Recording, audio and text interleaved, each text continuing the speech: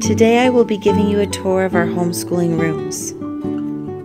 This is our main homeschooling room, which also happens to be our living room. The most used items in this room are actually the comfy couches and the coffee table. And we have shelves to store all our most used resources so we can get to them easily. Both Maria Montessori and Charlotte Mason thought it was important to expose children to beautiful things, so I really wanted some beautiful art on our walls. And the clock on the wall has been really useful in teaching the kids to learn to tell time. On the opposite wall, I love how our Cavallini posters look, and beneath them is our ancient history timeline. It's just a watercolor line on the top with the years 6000 BC all the way to 500 AD marked out on it. And we will be using it all this year as we discover the ancient world. Our calendar lives on this picture ledge on the wall. I pull it down during calendar time so the kids can move the ring and update the weather, and then I put it right back up. Next to the calendar is our new unit study area. It's just a place for us to have all of our unit study books together and display projects that we've done. Part of our mantle decor right now is our Elsa Besko's Around the Year poetry book. And we also have these sweet little day of the week gnomes. My children like to move the current day that it is forward. The piano is new to us. It had been on my wish list for a while, and we were actually just gifted it by family members who are downsizing, and the timing couldn't be more perfect as my daughter is about to start piano lessons this fall. Currently on top, we have some wooden dinosaur puzzles from our prehistory unit, zinnias from the garden, and a book on Alexander Calder, who is our current artist. Next to the piano, we have our little meditation chair with our globe pillow there, and a basket with some baby toys, some books, and little stuffed animals and rings for her to play with. We have a beautiful quilt that a friend handmade for the baby, and we put her down on it, and the kids will read her a book or give her a toy, or we'll have her do tummy time. And it's just a fun way to do a little baby school with her.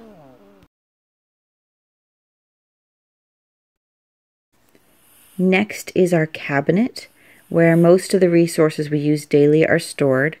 I will go shelf by shelf, starting with this first shelf here on the bottom. Starting in the box on the left, we have Charlotte's Web, which is our Quiver of Arrow literature book right now. We have these gel pens go with the gratitude journals. We have my clipboard there is for our circle time, and behind it is Sing a Song of Seasons, which is a book of nature poems that we use during our circle time. Also on this shelf, we have Egyptian mythology and pyramids, which are just a couple of books for our Egypt unit that we are doing every day during morning time. We have The Story of the World, Ancients, Volume 1, which is our history spine for the year. The two binders there are our history binders. The left one is my son's, and the unicorn one is my daughter's. To the right of that is the Story of the World in CD format. I keep the Logic of English Foundations materials that we are currently using regularly in this magazine holder. And to the left of that, I have some books at my daughter's reading level for her to choose between. I've got some Usborne books, which are from my first reading library. And these ones are from Miss Rhonda's readers. I believe this is from set 2.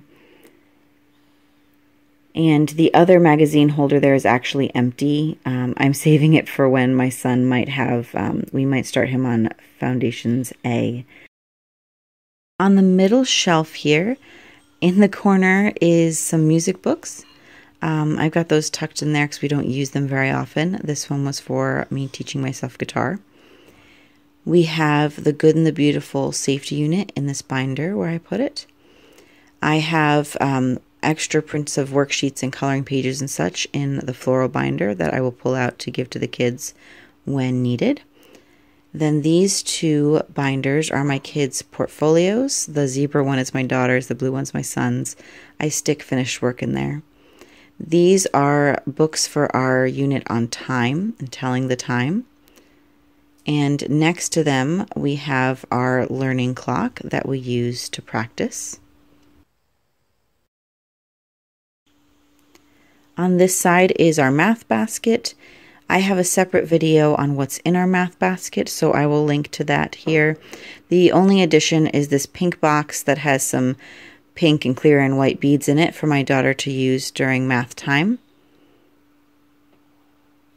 On the top shelf, this basket holds foundations materials we don't use frequently, a bucket of dry erase markers with a cloth to wipe them off, and this set of hourglasses is from Erin Condren, and we use them to make sure we are keeping our lessons short.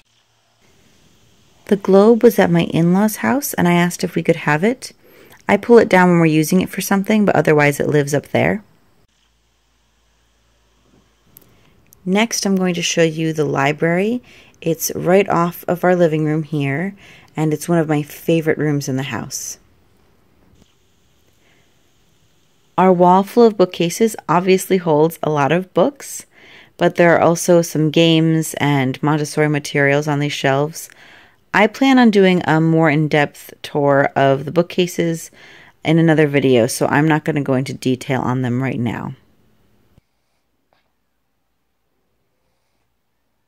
On the opposite wall, we have the sling bookshelf. I've had this since my daughter was little, and I like to use it to display our seasonal and upcoming holiday books. It currently also has our chalkboards from Chock Full of Design. I will link them below. And next to the sling bookshelf, you can see our basket of work rugs. The kids use these especially for Montessori lessons. They'll put them out on the floor and then bring the material and work on the work rug. The other side has our geometry cabinet, our number rods in the middle there, and the map cabinet, which has some practical life activities on the top of it right now. The map cabinet has several Montessori puzzle maps in it. So this one is the world. There is also a puzzle map for each of the continents, except Antarctica. And this one happens to be Europe. There is a piece for each country in the continent. We also have one for the United States of America with the states. The geometry cabinet has an introductory tray on top, and then it has several drawers with different shapes of varying sizes. So that's the circle drawer there. It also has a triangle drawer. This is the polygon drawer with, it has different numbers of sides on each shape. And that is our library. Our other homeschooling space is our dining area, which is connected to our kitchen where I'm standing now. This is my between meals tablecloth. I take it off when we have meals or when we do art or any other messy projects. On the wall in here we have shelves for storage and decor, a large chalkboard in the middle which I actually made myself, and room on the wall for lots of artwork. I actually haven't gotten to decorating in here yet. Over here you can see our paint boards tucked away in the corner. Above them are our harvest baskets. The bottom two shelves have dining items, so I'm not going to go into those right now. But the top shelf here has our calendar peg dolls. I also have some candlesticks in the corner and our tabletop cards from our radish kit tucked away in the other corner there. This second shelf has our nature journals as well as our art books. And we have some field guides here and some drawing books to help us with journaling in our nature journals. On this wall shelf, starting on the left, I actually have a bunch of seed catalogs in that magazine holder, and that floral binder there is my garden journal. The other two binders are my kids' writing binders. My daughter's has copywork and writing worksheets in it, and my son's has pre-writing worksheets in it. The purple binder is my teacher's notes for Quiver of Arrows. These two clear boxes hold art supplies, so the top one has a bunch of painting supplies, and the bottom one has clay and other kind of random art supplies that we use regularly. Then we have a bunch of assorted papers for our art projects, as well as art books, including our Artistic Pursuits books. Then we have a caddy on the right here that has all sorts of writing implements, markers, colored pencils, crayons, as well as some scissors, child size, and some glue. This large chalkboard in the middle I actually made with plywood and chalkboard paint, and the frame is actually made with molding that I stained and painted, and I love how it turned out. This is my first attempt at Waldorf art, so for September I did a pear tree and an apple tree because I thought it was appropriate to our area at this time of year. Underneath I have some pictures of art by Alexander Calder and a picture of Alexander Calder himself, and I've just hung that up with some clothespin and some twine. And I want to show you our learning tower. I've had this since my oldest was a toddler, and I've used it quite frequently with the kids in the kitchen to just help them be more involved. And above it on the wall, we currently have some cave art inspired chalk drawings from our prehistory unit. And that ends our tour. Thank you so much for watching today. If you haven't subscribed, please do so. I will be posting more homeschooling content along with the occasional gardening and baby content. So keep an eye out for all that. And until then, I will talk to you later.